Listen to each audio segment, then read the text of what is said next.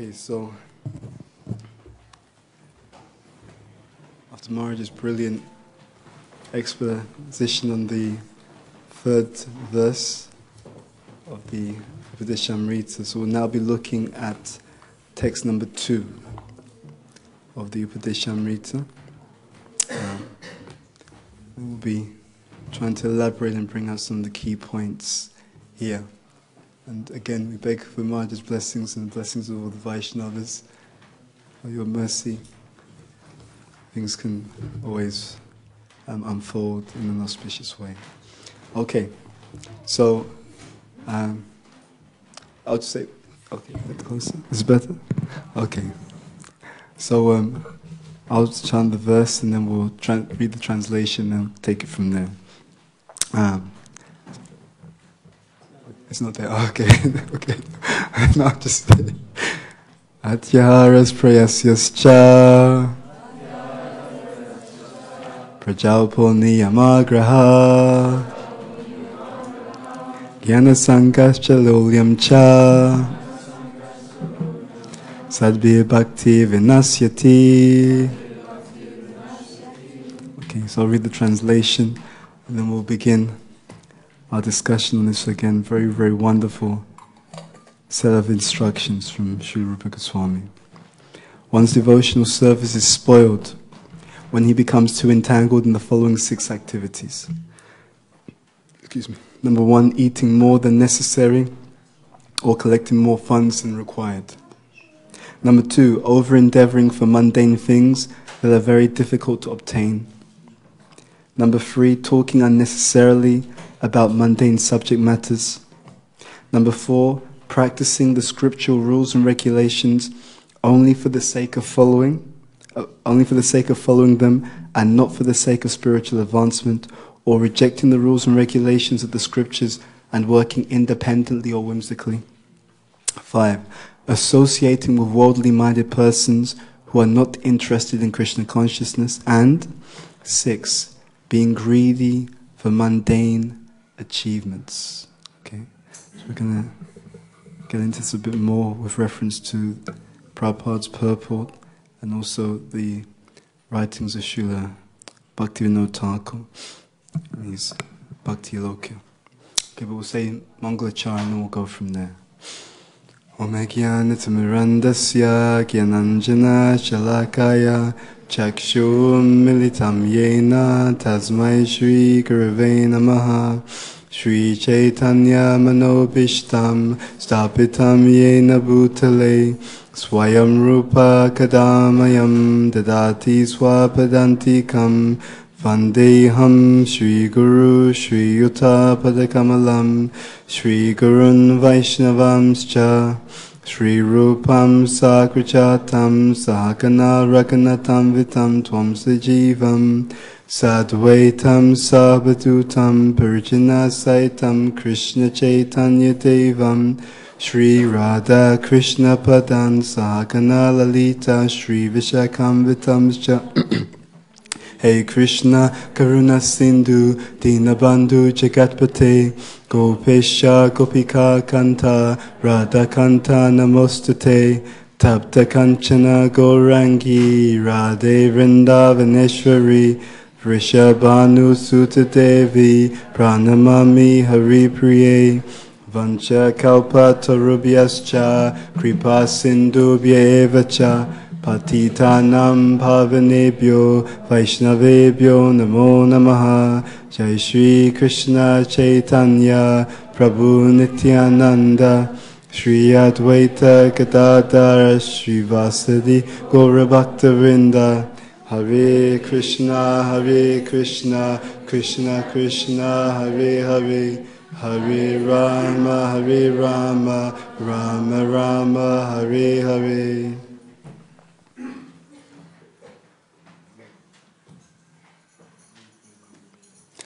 Okay, so where should we begin?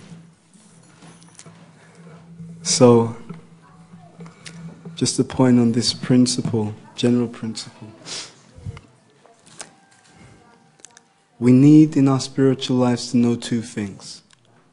We need to know what we're aiming for, and we need to know what to avoid. Why? Because the material energy is very, very powerful and very, very strong and very intelligent. It's not enough to know what you're going for. You also need to know the things that you should be careful to avoid, because otherwise those things can sneak up on you. You see the point? You may be aiming for something, and you may not realize that there are certain things creeping into your life that will stop you from achieving your goal. So the teachings, the Shastra, are very clear on this point, that we understand the things that we are looking to realize or looking to do, and we also understand the things that will stop us and that will actually sabotage our endeavor. Does that make sense? So in all activity, these things are actually there. It's actually a very, very, again, a very powerful and intelligent point. Always keep your eye on the goal and be careful to recognize the Maya so that she doesn't come in. I remember His Holiness Tamal Christian Raj recalling a pastime that he had with Srila Prabhupada. So they were on a train, and it was quite full, but Tamal Krishna Raj had a little space next to him on the train. So there was a family, and he didn't realize it was a family. He thought it was just one man. So he motioned over to the man that there's a seat here. So the man went and sat down. Then the man, he motioned to his wife that there's a seat there. So she came and squeezed in. Then she motioned to her children that there's a seat next to her. So they came in. And Tamal Krishna Maharaj was basically forced out of his seat, because he'd given some space and then one by one these people would come in. So Tamal Krishna Maharaj told Srila Prabhupada. And Srila Prabhupada said, yes, this is the nature of Maya. He said, you don't give her any room. You give her a little inch, she'll come and take over completely. So this verse is powerful from this point of view. But it's also a principle. If you want to be robust and powerful in anything that you do, you should know exactly what you're trying to achieve and exactly the things that can sabotage your achievement. In the secular world, when people, I don't know if you get this here so much, but in London sometimes, and in America, you'll get salesmen calling you up, trying to sell you things, right? And these salesmen, they are trained in what's called objection handling. So before they call you, they've already thought about what your objections could be for buying their product, right? And they actually prepare so that when you say, I don't want to buy your product because of X, Y, and Z, they've got an answer to your objection. Right? They're thinking so far ahead. They know what they want to achieve, they know how you may get out of it, and they've got ways to actually stop you from getting out of buying their product. So this principle is very, very powerful. So Maharaj has explained very wonderfully exactly those activities which are favorable. And now Sri Rupa Goswami is explaining to all of us, these are the things that you do not want to creep into your life. And if these things are in our lives at the moment, these are the things that we want to move out of our life. In our International Society for Krishna Consciousness, to be honest, there are many, we are like people running a marathon. But the kind of shocking thing in many senses, and this relates to what we said earlier, the shocking thing is that we don't understand that when we're running a marathon, so many of us are running a marathon and we've got something tied against our leg, right? You know, if you have a weight, a heavy weight, tied around your leg, and you're trying to run in the marathon, does it work? No. Now, what happens if you don't even know that you have some weight tied around your leg? Right? You're running the marathon, you'll think it's a marathon. You'll think it's just the nature of this marathon is so difficult. Until someone points out to you that actually you could run this marathon much faster if you just unchained. if you just removed this particular thing which is slowing you down. Does that make sense? So these are the 6 things that are slowing us down. And we will do some analysis. We may find that to different degrees we are engaging in some of these things which are unfavorable. To different degrees. And the proposition we have for you is that you can actually run this race much faster. Our proposition is that you can actually make much greater advancement if we remove these particular things from our lives. So in our society of devotees, we may find that people have these invisible weights. And Maya is so smart that unless we are studying such literatures, we won't even know that we're carrying this heavy burden in our endeavor to reach the goal. Some people, they are moving forward, but it's much more endeavor because of these weights. For other people, the weight becomes heavier and heavier, and then you turn around one day, and you don't even see the person in the association of Vaishnavas.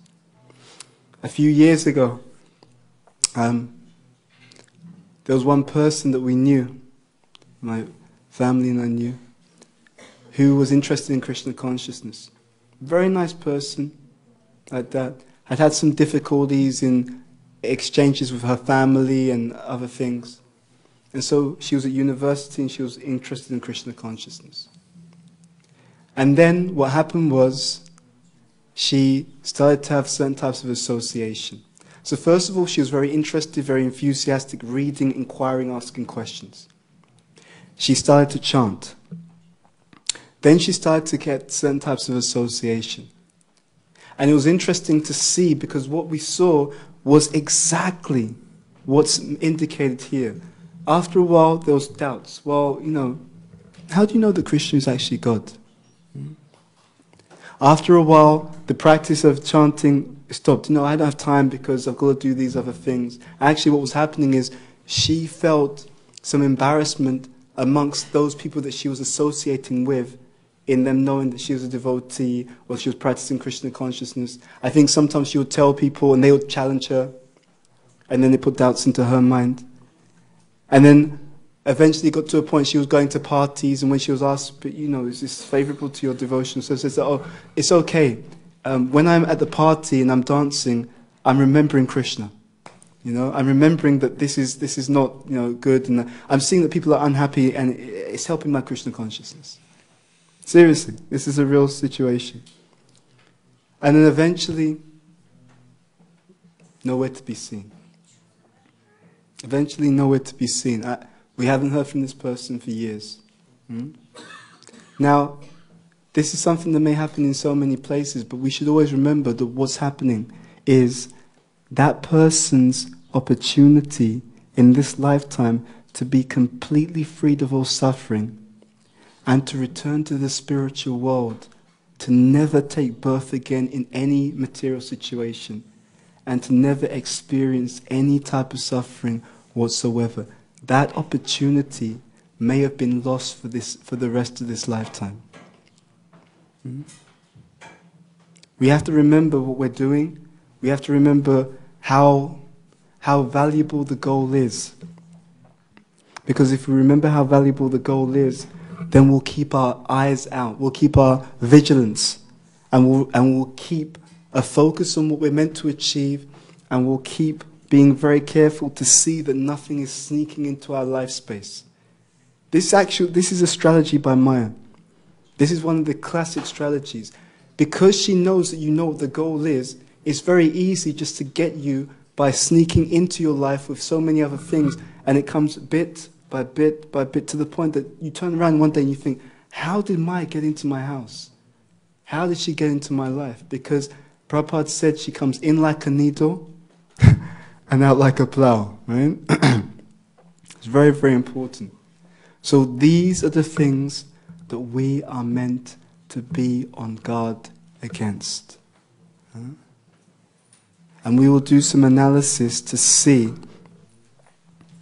to what extent we are free of these 6 enemies in one sense. Okay, so let us first of all list them again, and then we can go through them and kind of expand on that point. So the first one was eating more than necessary or collecting more funds than required.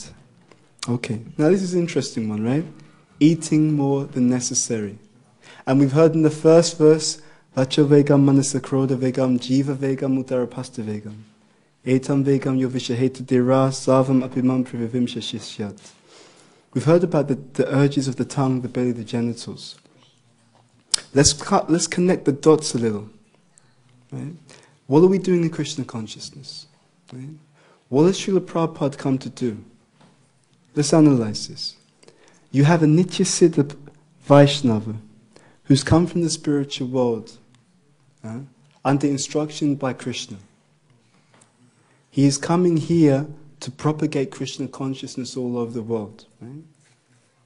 You have the material world which is full of living entities who are envious of Krishna. What is the purpose of our movement? The purpose of this International Society for Krishna Consciousness is to get the living entities of this material world to accept the very person that they've come here to reject. The very person who we do not want to see. The very person who we're trying to take the position of.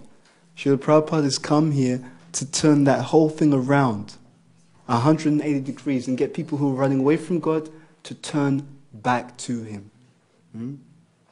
And that is particularly marked in the Western world, right? With the so-called materially advanced societies, where they've become sophisticated in their atheism. So it's a complete contrast to what the living entity in this conditioned world is looking for. To do something like this, to achieve a goal like this, takes great potency and great determination. Where does that determination come from? Here it talks about overeating. We know that the tongue, belly and genitals are in a line. So when people don't control the tongue, everything else in that line is also disturbed. So when Maharaj was speaking earlier, he made this point, very powerful point, very profound point, about the determination relating to one being able to give up or being free of the desire for sense gratification. In particular, Maharaj spoke about sex life. So there is an underlying principle behind it all, and that is the principle of trying to enjoy separately from Krishna. We actually, as we let this first shackle go, we will find that we will access more control, more strength, more determination. In the secular world, in personal development, they talk about people realizing their potential. For devotees, our ability and our capacity to move forward in devotional life, it comes to the extent that we are following these pure personalities. We take shelter of them by following their instruction. And what they're telling us through these pages is that you can move closer to Krishna much faster. There are 6 invisible weights on each practicing devotee that you can remove, that will move you leaps forward. And the first one here is this point about overeating or over-collecting. Yeah, that's overeating or over-collecting. And we mention that also in relation to the point that our lives, unfortunately, are much more complex than they need to be. It was not meant to be this difficult. And we have to constantly remember that. We need to separate real Krishna consciousness from misapplied Krishna consciousness. Misapplied Krishna consciousness is something that is not spoken about so much in our movement. Misapplied Krishna consciousness is when I don't know the teachings. I know a little and I add a whole range of material things to my life and I say that this is all Krishna consciousness, it's so difficult. Real Krishna consciousness is available to every single one of us. Real Krishna consciousness is that if I'm going to do something, I need to know exactly how to do it expertly. Right?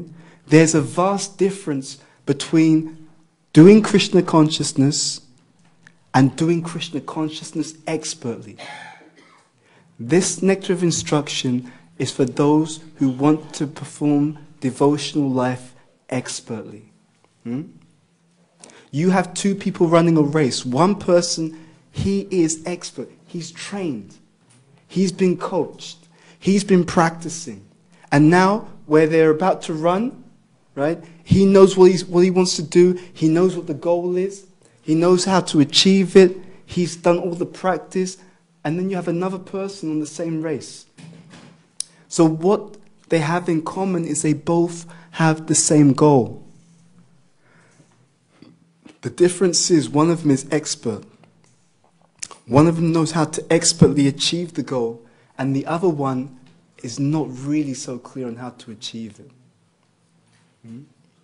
Ladies and gentlemen, my question for each and every one of us is, which one of these two categories do we fall into? Are you expert in your application of Krishna consciousness? Are we conscious of these 6 things? Are we careful to avoid these 6 things? Do we go deeply into the teachings to know how to perform this devotional service properly? There's an underlying principle behind all of this. And this is spoken about by Srila Prabhupada in the Krishna book and in Srimad Bhagavatam. That when devotional service is done in knowledge, that is considered devotional service in the mode of goodness.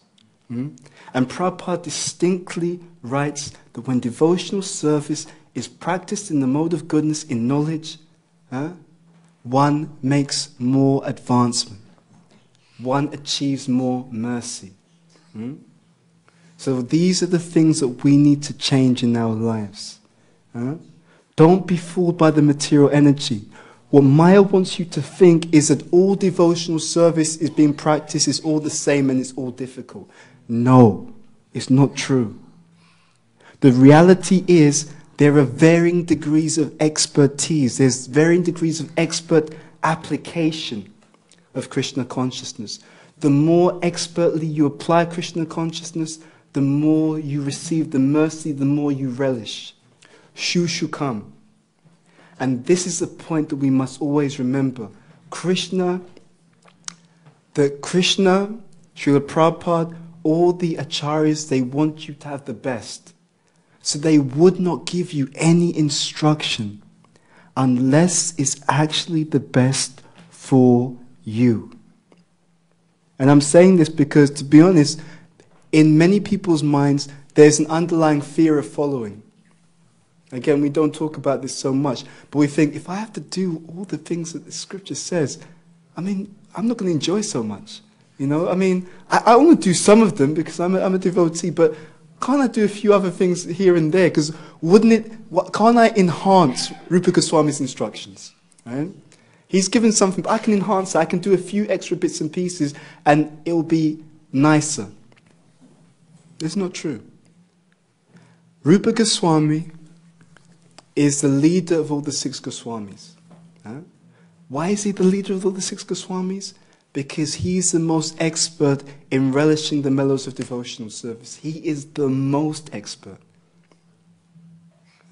So when he is giving such an instruction, it wouldn't be possible to conceive of what he experiences. It is outside the realms of human conception. What he, as a Nityasiddha Vaishnava, is experiencing.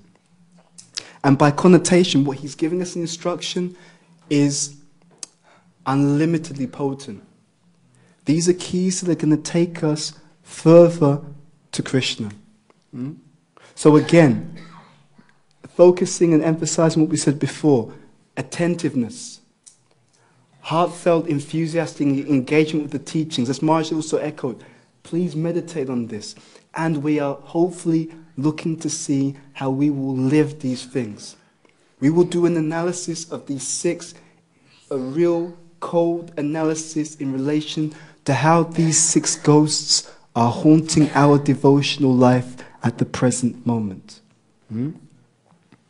Right? So it's like a kind of like material exorcism. We're going to remove some of these impediments to our devotional life. Right?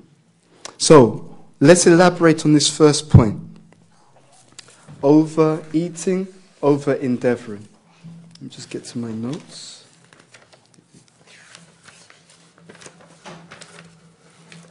Okay. So this overeating, over-collecting. Okay. I'll read this statement. This is a statement by Bhaktivinoda Thakur from Sri Bhakti Aloka. Okay. So he says, if one can transform all his bodily activities into activities favorable to the devotional service of the Lord, then that is Bhakti Yoga. We're very lucky. Our teaching is not like mundane religion, right? His Grace Ravinda Swarup was he was a senior devotee, was making a point that the sense enjoyers, right? The whole idea of just trying to enjoy your senses, this is the normal material. This is like the normal way of being, right? The thesis, you could call it. Right? It's sometimes in academic circles they term it like this. Then you have the opposite of that.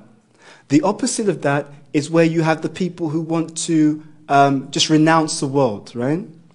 The kind of impersonal renunciation, the kind of false renunciation. That we don't engage in anything because everything is fraught with difficulty. Right? So you have the sense enjoyer on one side, you have the so-called renunciate on the other. He was explaining that Krishna consciousness is not the thesis of just trying to enjoy the world. It's not the antithesis, the opposite of just trying to reject the world. But Krishna consciousness is the synthesis. It's the two things coming together in a very holistic way. In other words, devotional service is inclusive. As is explained by Srila Bhaktivinoda Thakur here. Here we're talking about control. We're talking about not overeating, not over-collecting. But we're also recognizing that this is achieved through balance. And he goes on to explain that if we take too much, then our Krishna consciousness gets lost due to being controlled by material mellows, or being so much attached and entangled in material stimulation.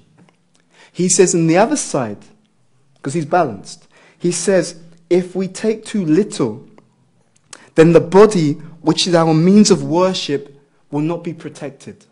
This is a very, very powerful and very elegant balance. Right?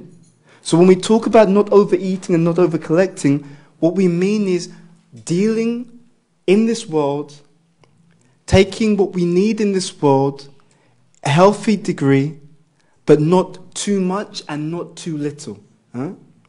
There's a very, when I first heard this, I mean, it just really knocked me out. There was a point that Prabhupada makes in 7th Canto of Bhagavatam. He says something which, when I heard it, I was like, I can't believe this. And I tried to listen again and try to understand it. He says that someone who's too poor, they can't take to Krishna consciousness. Yeah. And there was actually there was a conversation. Prabhupada came to one country, and he was saying that the people here, they won't be able to take to Krishna consciousness because they're too poor. Very, very interesting. And you find it's completely in line with what's given by Srila Bhaktivinoda Thakur. If it's too little, the mind is disturbed because their bare necessities are not taken care of, and it's hard to turn the mind and focus on Krishna because they're just in a survival mentality.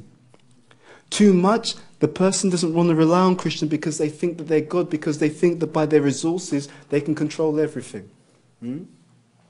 Both things are problematic. When there's balance, there's power. We should be striving as devotees to really maintain a dynamic and healthy balance. Otherwise, we make big mistakes, because when one area becomes imbalanced, then it affects other areas of our lives. So think about these points very carefully for yourself.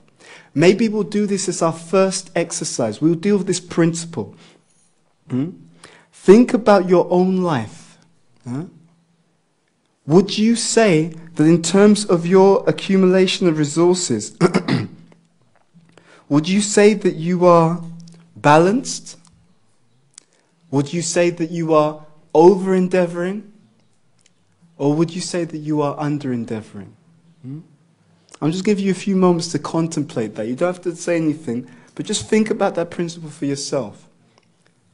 Are we living as Vaishnavas in a state of balance? How many times Krishna speaks in the Bhagavad Gita about being equipoised? Think about it. Are we living life in a state of balance? I would like you to rate your own Krishna consciousness, your life at the present moment, between 0 to 10. 10 means that your balance is perfect, it's ideal. 0 means you are completely out of balance. Think of these two things. Number one, honestly, where are you on that scale? And number two, what could you do practically that would bring about more balance? Think about this point. Where are you on that scale, and what could you do practically that would bring about more balance? In various countries in the world, devotees are working so many hours, right? And the idea is that yes, you know, we can do our duty and engage in devotional service, yes. But then we have to see this, the way we're working, is it such that we're able to have the energy and the time to nicely cultivate our devotional life? Bear in mind that the world today is not neutral, as we said before. It's designed in such a way that you are encouraged to work like a slave. And to be honest with you, when we say encouraged to work like a slave, we're not even talking about the time alone. But behind the time is how much your energy is drained, isn't it? Many of you have that experience. Even if you have time, if you have no energy, what can you do with that time? So we have to make these decisions consciously. If we actually follow these books, you know what the funny thing is? To be honest, if these books were followed deeply, you'll see future generations, they won't live Krishna consciousness the way that we do. As our movement develops more, and as people are trained deeply in these teachings, deeply, before they jump into a situation, you'll see people will live life very, very differently. Prabhupada said, I think the third generation, they'll be able to light fire by mantra. He said like that. And he knows what he's talking about, because Prabhupada, if he says it, Krishna will make sure that it actually comes true. So we're speaking here about devotional potential. We're speaking here about the elegance, how elegantly we apply our Krishna consciousness. So that you're running in a marathon, but you don't have these 6 invisible enemies haunting your spiritual progress. So this first exercise. First point, how much is there balance? Because this is talking about the 6 things to avoid, and this first principle is around overeating and over-collecting. Okay? Eating more than necessary or collecting more funds than required. And bear in mind one other point on this principle. When we over-endeavor to collect funds, it also can indicate a lack of faith in Krishna. I'm accumulating because I fear that if I actually do what Krishna wants, he won't take care of me. Now, when I say over, I don't mean impractical. And I emphasize this because if I say anything that's impractical, people internally, no one will say anything, but they'll think, yes, it's not practical, I don't have to listen to this. I won't follow this. I mean very practical. I mean very practical. I remember a few years ago when we were traveling with Candramauli Maharaj, and Maharaj was giving the seminar, Srila Prabhupada, our founder Acharya, and we were speaking about life and having time to spend with family and so on and so forth. And I was just thinking that if life isn't balanced, you're working all the time, the relationships go down, one isn't actually satisfied even on the human level, what to speak of transcendentally. And again, who gets the blame? It's Krishna consciousness. Is this Krishna consciousness is too difficult? The materialists, they seem to be happier than we are, etc., etc., etc. This teaching of Rupa Goswami is because he is a spiritual genius who knows what we need to go back to the spiritual world, and therefore, not only is he given the detail, but please, please, please, always remember this principle for the rest of your life. It's not about just practicing Krishna consciousness, it's about the expert practice of Krishna consciousness. They make a huge difference to what you experience. We have access to these books all the time. You can read these books all the time. You can meditate daily. How expertly am I applying this science of Krishna consciousness? And the more expert you apply, the more that you will relish devotional life in Krishna consciousness. Everyone in our International Society for Krishna Consciousness is explosive. What do I mean by that? If you as a devotee are happy, if you as a devotee are spiritually connected, do you have any idea how powerful that is? Do you have any? You will come into a room and even before you said something, your consciousness will affect the environment. As we were explaining in a previous retreat, and I remember whenever I hear Prabhupada disciples speak about Prabhupada, I always got that sense. It wasn't just that Prabhupada, was clever in his speech. He carried a certain presence. There's a Shakti there. He can walk into the room, say nothing, but you will feel that there's a shift, there's a difference here. Whenever we become more connected to Krishna, Krishna's potency and his mercy flows through that particular devotee.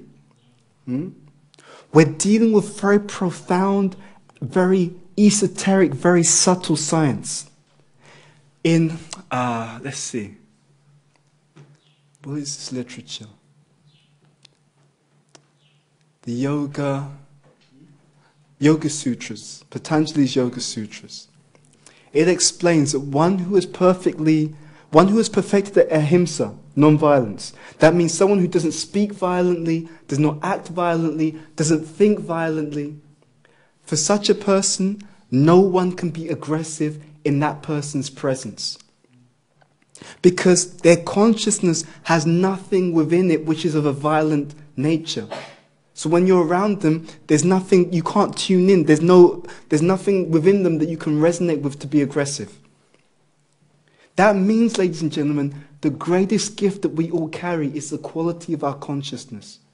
The quality and the degree of our Krishna consciousness. And therefore, with people like Srila Prabhupada, and you see that with other senior advanced devotees, it's their consciousness that does so many things. And their words and all these other things, their actions are a manifestation of an actual deep, profound consciousness and a deep and profound connection to Krishna. And any one of you in this room can have the same thing by practice and by mercy. So we haven't even begun our devotional life. There is so much more. So much more. So this first thing is about this overeating and over-collecting. We want to accept things as Krishna's mercy, accepting as much as needed and is favorable for our devotional service, and not more than that. Because there's no neutral position in the material world. When you accept more, guess what actually happens? You become a slave of what you accept. We think that the conveniences of modern life are saving us time. They don't save you time necessarily. They take your time, funnily enough. Whenever you have to maintain so many artificial things, they're taking your time. And, unfortunately, especially in modern technology, they zap your energy as well. We are becoming, unfortunately, much more mechanical as a civilization. Right? And Marge alluded to this also. You know, now anyone can reach you anywhere in the world at any time. And is your life happier because of it? Be honest, right? You can, you know, from morning till evening, when you go to check your email, you can have like, 100 different emails. Much of them is junk email. Is your life, can you actually say that the quality of your life is improved because of it? One of the worst examples of this is Facebook. The Facebook culture, you go onto Facebook, you see these snaps of people smiling, laughing and joking, and they're all miserable. Yeah, they were posing for the camera. I've seen people on Facebook smiling and laughing and joking together. I know for a fact they don't even like each other. I'm serious. But, posing and this and that. And then other people see it and think that, well, everyone else seems to be so happy. I'm the only miserable person. Right? So then they try and emulate that. But what you don't understand is, no, the people that who are smiling in that image, they're also miserable. They're also unhappy. So what Maya has done has just amplified the illusion. So that doesn't mean that we may or may not use technology for preaching. That's another thing. But my point is, please do not play into the illusion. Because what you do by playing into the illusion is you actually weaken yourself as an individual. And you'll find people now in this age, they are more and more insecure. Right? And that insecurity comes because these types of things intensify the bodily identification. Right? You're insecure, now it's even worse. You have to look a certain way. You have to be seen to be doing certain things. If you don't have certain types of, Twitter accounts or this and that, there's something wrong with you. It makes for a weaker society, a weaker individual. And we're trying to go back to Krishna. Our culture should be that it doesn't have to look good, it actually is good. You understand? We shouldn't be the people who are posing for a photo, but rather people on a day-to-day basis, the relationships and the interaction is actually sweet. Is actually fulfilling. Is actually powerful. Because we know what to give. One more point on this overeating is this mood of gratification. The underlying principle of overeating is I want to gratify my senses. And what is love? As Maharaj explained, and as is explained in Chaitanya Charitamrita, real love, love for Krishna, as is explained, is the desire to gratify the senses of the Supreme Personality of Godhead. So if we project a culture, and if we engage even subtly in things which are all about my own gratification, don't be surprised when you find it difficult to transform and to lead a life which is far more purely focused on Krishna's pleasure. From the subtle, the gross develops. Does that make sense? Yeah? It begins subtly. That's why when you see Srila Prabhupada, there's pictures of Prabhupada, he's drinking water. How does he do it? It's just done so aristocratically. His movements are beautiful because the consciousness is thoroughly pure. You understand? My excitement in spiritual life, and I would suggest that the excitement of any devotee, is that if we do these things, and if you look in your own life, you'll see even a little touch of Krishna consciousness is so powerful, it's made profound changes in our lives already, isn't it? Isn't it? I remember, I by nature am not tidy. I was shocked to see that sometimes nowadays, when I do things, it's just tired, and I think, where did that come from? That sneaked up on me. But it's because of this teaching and because of the association. Krishna wants to transform us. And everything we need to be transformed is here, now. Again, I'm drilling the same point because it's important not to overload, but to give a few key things that you'll remember. It's all about the elegance and the quality of your application. And if I asked you how many people in this room consciously make sure that they avoid these 6 things, I don't think many people will put their hands up. Does that make some sense? Yeah? We want to relish Krishna consciousness. Krishna, as Maharaj said, it is enjoyable. It's wonderful. is fulfilling to the extent that it's done sincerely and done properly. So this is the first of the 6. So you've hopefully have considered yourself in terms of how much we are affected by this tendency for overeating or collecting more funds than required. Trying to accumulate. And also, what we can do, and actually maybe let's discuss this. What have you seen in your own life or in the lives of others that can be done to bring more balance in relation to this principle? Right? What can be done so we can move away from a tendency to overeat and over-collect? Any ideas? Or shall I start? I will start with one thing. When I first heard from devotees about Prabhupada and what Prabhupada was like when he honored Krishna, he actually introduced mantra meditation into the hospitals, and doctors were taught to do that, then actually there'll be a greater instance of health all around. In this previous statement that we made about eating more than necessary, according to Ayurveda, the root cause of all illnesses is bad digestion, and that is often to do with overeating. And please, please don't think that because you're devotees and you're taking prasadam that you can eat what you like and it's not going to affect your body. Isn't it? It's going to affect your body. That body that your soul inhabits actually belongs to the Supreme Personality of Godhead. That's the truth. So the question is, do you look after your body in the way that you want? Or do you look after your body in the way that Krishna wants? What do you think is going to get you more spiritual benefit? Isn't that, it's so amazing. Prabhupada said Krishna consciousness is so amazing you might just miss it. If you do the same things you do normally, but you do them for the pleasure of Krishna, even that mentality is purifying. Even that mentality of thinking, how would Krishna like me to look after his body? How would Krishna like me to look after these objects which belong to him? Isn't that amazing? And how few are the times that we do that? Some of us in this room will be practicing 10 years, 20 years, 30 years, and will think, I've been practicing so long, and I'm not experiencing such high levels of Krishna consciousness.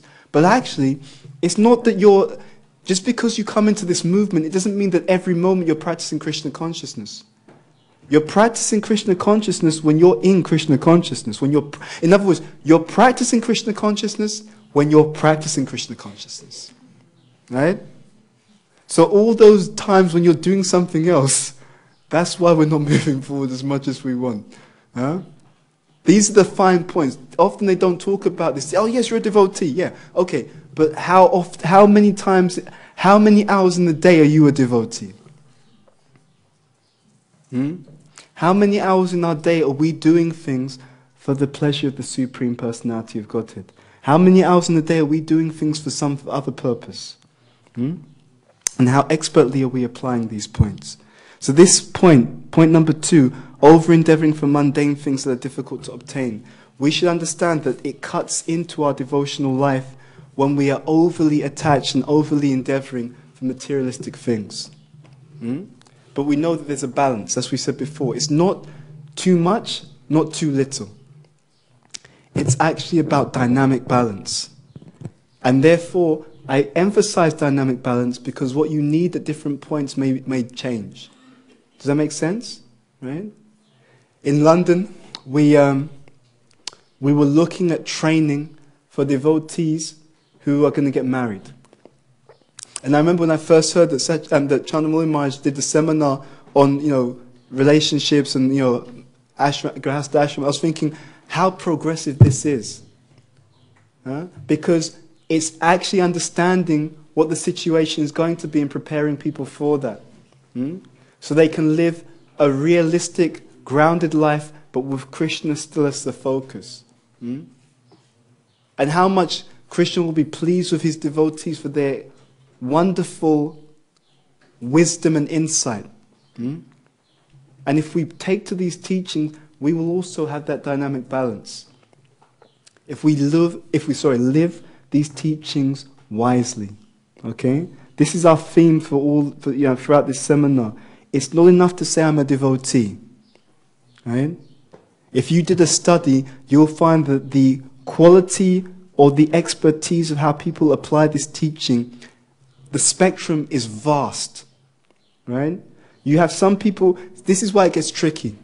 There's some people, they don't apply Krishna consciousness very well, right, in this life. But they've got great credit from their previous life, right? So they don't apply it so well right now, but they actually have a lot of credit, so there's a lot of taste. Someone else comes in, they're trying to do it very well, but they're starting from scratch in this lifetime. Someone else has a different situation, someone else has a different situation. So therefore, you can't really compare. The best you can do is do the best you can, under guidance, to do everything expertly, and then you'll know that you're doing the best you can, and Krishna will help. Because Krishna, he responds to the endeavor of his devotee. Think about this point very carefully. You are getting your personal reciprocation from Krishna based upon how much you are actually trying to be a devotee, trying to please him. And so at every single moment, every single one of us has a different degree to which we're receiving Krishna's reciprocation. And we can also, therefore, receive more of Krishna's mercy.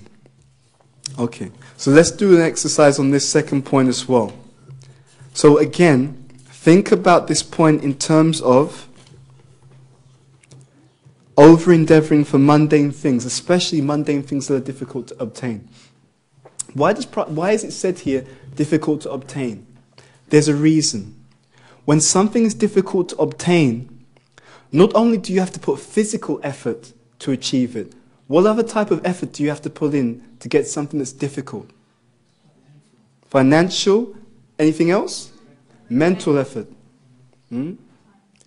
Time, energy, finances, mental effort. And all of those things that you're pulling in for that mundane achievement or that mundane endeavor are things that are taking away some time and energy that could be engaged in devotional life. So it's not neutral. Nothing's neutral. So we are paying a price in different ways, shapes and forms. Let us look at this point. What I'd like you to do... Okay, actually, let me share a few more things before we go into that. Okay, so in the commentary by Bhaktivinoda Thakur, he explains that Krishna is only achieved by one who he himself chooses. It's a very powerful point. So, he decides that he's going to give himself to his devotees. At the same time, in the Madhurya Kadambini, Srila Vishwanath Chakravarti Thakur says, effort attracts mercy. So when the endeavor is going somewhere other than to Krishna, then because less effort is going towards Krishna, the reciprocation of mercy is not necessarily as great as it could be. He wants a relationship with you, but you have to want to be with him. Does that make sense? So as you surrender, Krishna says, Yetamam prapadyante, I reward them accordingly. As they surrender, he is reciprocating with that surrender. Think about this point very carefully. So again, in your own life, think about this point. To what degree are we over-endeavoring? We were speaking also in London about training the devotees to understand their nature, even before they go into further studies. What I've seen is that generally the devotees who have a clear understanding of their nature and who are well situated, they are having a much better Krishna conscious experience.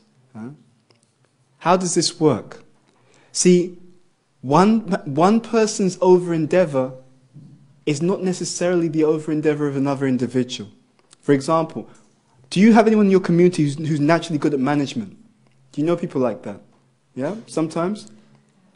So sometimes in the community you have certain people, they can manage in their sleep, right? In fact, they love managing, right?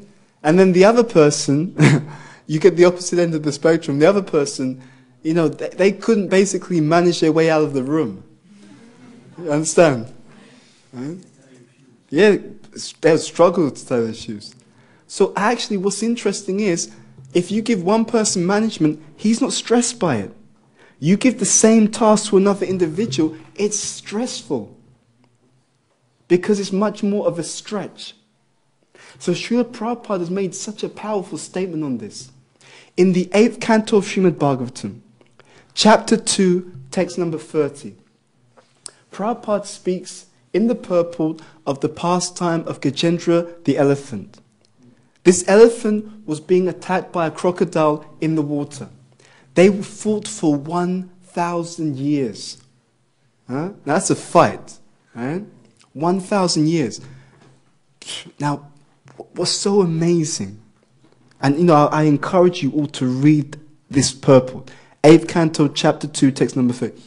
What's so mind-blowingly amazing is how Prabhupada explains in that purport a point that, again, you can't get by your own observation. You have to receive it from authority.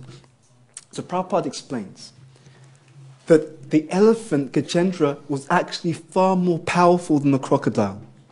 Right? But in the 1,000 years of fighting, because they were in the water, which is a natural environment for who? The crocodile or the elephant? The crocodile. The crocodile was getting energy and sensual strength and nourishment from the environment. And the elephant, who was more powerful, being in a foreign environment in the water, was actually becoming weak. Then Prabhupada goes on to explain that in our fight against Maya, we should not put ourselves in a position where the senses and the mind and so on will become weak. How many times have you heard that point before? Isn't that amazing? So that means, ladies and gentlemen, that our situation is feeding into our ability to fight Maya from a position of strength. Now that's a revolutionary point. And I'll be honest, I suspect that's a revolutionary point for many people in our ISKCON society who haven't really deeply grasped that point. Prabhupada is saying you should position yourself, you should be in a position of strength to fight Maya. Then he goes on to explain that what constitutes a normal condition is different for different people. Again, such a beautiful point. Because Prabhupada, being thoroughly personal, he does not have some kind of superficial, impersonalistic idea. It's very mature, very healthy, very refined. That for different people, different devotees, they'll have a different situation, which is a position of strength for that particular individual. Now, just imagine one thing for a moment for me. I would like you to imagine just for a moment that everyone in our ISKCON society was well situated. Right? Just imagine for a moment that every single member of the International Society for Krishna Consciousness was well situated. Do you think our movement would advance very strongly in helping the world and sharing Krishna with the world? Yes or no? Yes. Isn't that amazing? It's not that you'd have to change the individual. It's again application. Application. How we actually live this teaching instead of reading it and then forgetting what we've read and thinking that it's nice philosophy when we don't understand that Prabhupada is saying to us, no, I've given you this to live by. I've given you this to apply in your life. You will see how potent these words really are when you live them. The real potency of these teachings will really emanate into the environment and will come through you, through your own example, when you live what is written in these literatures. So please think about that point. That means that right now, so many members of our society can be much more powerful in their devotional service and offer much more in quality to our movement, and even to be more peaceful if they simply, and this is done with guidance, if they simply situate themselves properly. And these things are all speaking about how to situate yourself, right? These are relating to how to situate yourself properly, not overeating and over-collecting. It's about how to situate your life. Not over-endeavoring for mundane things. It's about how to situate your life. Number 3, talking unnecessarily about mundane subject matters. I'm going to share something with you. It's heavy. It is heavy. So recently, when there was one mentorship discussion in London, one person brought up the point that even sometimes amongst devotees, there'll be illicit activity, and sometimes, children can be born out of that illicit connection like that. And then someone even said that in some cases, unfortunately, even some of those children, they end up being aborted. And that's a very heavy thing to say. It's an extremely heavy thing to say. Why am I bringing this up? This third point is about talking unnecessarily about mundane subject matters. And in the commentary by Bhattino Thakur, he talks about different types of prajalpa. Did you know that there's actually a connection between what you say and your sex desire? Did you know that? The tongue vibrates and tastes. And because of this line, if you're able to control this, it actually has an effect upon helping you to actually be free of unnecessary sexual agitation. Isn't that amazing? Again, every time you read Prabhupada's books, you just find the things that he's going to say in there you can't work out. You need to hear this from some authority, from realized sources. When someone is engaging in prajalpa, gossip, oh, did you hear about that person? I heard that this person did this. Oh, you know what? I heard he fell down. With all of these things, you actually become more sexually agitated by engaging in prajalpa. Isn't that amazing? So that means also the reverse is true. If we are more careful about what we speak, you become less agitated. As Maharaj said, when you're less sexually agitated, what happens to the determination? Determination goes up. Now again, imagine this. We have 2 individuals, they've come back from holiday, right? And they go up, they need to take their luggage up a flight of stairs. Okay? Now, both individuals, their luggage weighs the same. You got your big suitcase, it's full of clothes, they're heavy. Now, when they're going up the stairs, one person takes the luggage up, it's very easy for that person. The other person, they struggle with the luggage, right? What's the difference between the 2 people? Why is it that the luggage weighs the same for both individuals? One person takes it up easily, the other person struggles. What's the difference? One's stronger. So the more spiritually strong a devotee is, the more that we have received the mercy of Guru and Krishna, it is to that extent that your experience of all of the challenges in your spiritual life are completely transformed. We think it's a suitcase. We think it's a challenge. No, it's you. It's how strong you are relative to the challenges that Krishna or the material energy who's testing on Krishna's behalf is bringing into our life.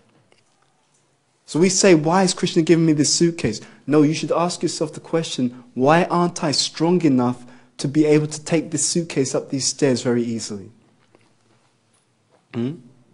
We don't know what we've done in previous lives. So we don't know what challenges may come upon us. But what we can do, What we can do at any moment is continually work on ourselves to be a greater recipient of Krishna's mercy. And that is the best insurance policy that means that whatever comes your way, if you are well connected to the Vaishnavas and if you are deliberately trying to develop your Krishna consciousness, then it is a guarantee that whatever comes your way, you'll be in the best position and in the best consciousness in which to deal with the situation. Does that make sense? Again, same point. The expertise of application. So next time you think about gossiping about another person, please be the case that everyone in our movement is struggling and there's a few people who are doing well. It should be the case that everyone is doing well because everyone understands and is expertly applying this and is relishing Krishna consciousness. There will come a time in this movement, ladies and gentlemen, where we will practice devotional life so expertly that when the Vaishnavas go into any setting, people can tell just by the state of consciousness, by the presence of that individual, he must be one of Prabhupada's followers. And the presence of that Vaishnava, that will be the biggest preaching. Before they've even said a word, they can just feel there's something different about this person.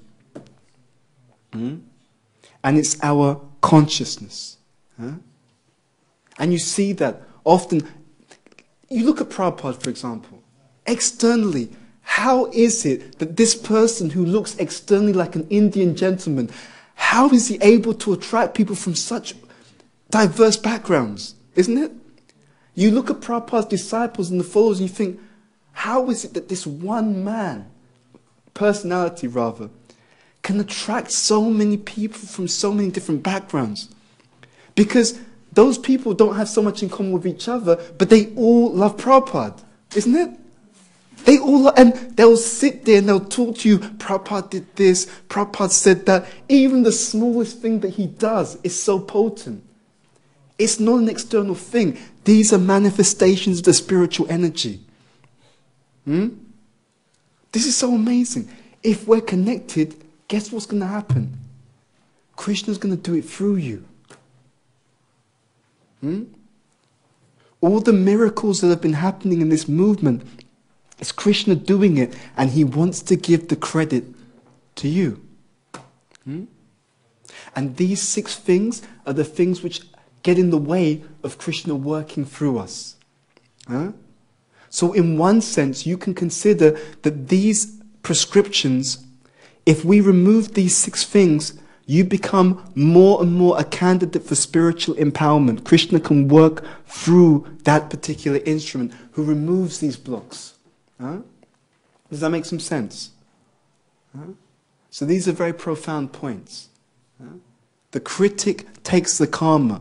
If you criticize another devotee, and they don't retaliate, you get some of their sinful karma, they get some of your good karma. So when Krishna says,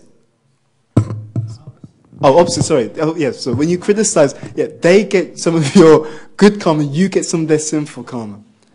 So when we follow these rules, the person who benefits the most from following Srila Rupa Goswami is who? Who benefits the most from following Srila Rupa Goswami? You do. Yeah? Is that clear? I want you to do an honest evaluation. Because we want to try and be more and more real. Let's be honest. Think about how much of a tendency you have for Prajalpa. Okay? Think about it. And I mean this in subtle ways. One level is what you say. But even the mentality. Think about it. How much do you find that you have a kind of inclination towards seeing or speaking about something negative in relation to another individual? Bhaktivinoda Thakur has given the 10 defenses. He has looked at the 10 offenses against the holy name, and he's given activities to counter each of those 10. The first and most dangerous is to blaspheme the devotees who have dedicated their lives to the propagation of the holy names of the Lord. And he says that the way to avoid criticism of Vaishnavas is to engage the tongue in the glorification of those same Vaishnavas. There's a science to this. There's a science to this.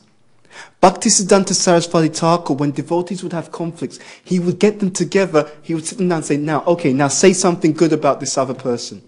Right? I want you to express something about this other person that is positive, that is good. And then they'll have to look and think and come up with something that they could genuinely appreciate. It's explained in the Yoga Sutras that when if you consciously think about the good qualities of a person, it counteracts the tendency to think negatively towards them. Isn't that amazing? Prabhupada's teachings are so clever, so profound, so elegantly done. He'll give you a statement, but there's a whole psychology and there's a whole science behind it. He'll just say, don't criticize, glorify them. But there's a science behind it. It's not artificial. You do that constantly, you'll actually lose the tendency towards criticism of devotees. You lose the tendency towards criticizing devotees. You don't make offenses to devotees. How much your spiritual life will fly. As one spiritual leader said years ago, he was saying that for the years of devotional life, for the years of service I've done, he said, I should have been at the platform of Bhava Bhakti, he was saying. He's saying that the reason why I'm nowhere near Bhava Bhakti is because of how many offenses I've made. Interesting, isn't it? It's not the hours you put in. It's the quality of the devotional service minus the avoidance of those things which destroy our spiritual progress. Application of spiritual science. The science of self-realization. Adhyatma Vidya, Vidyanam. This is how it really works.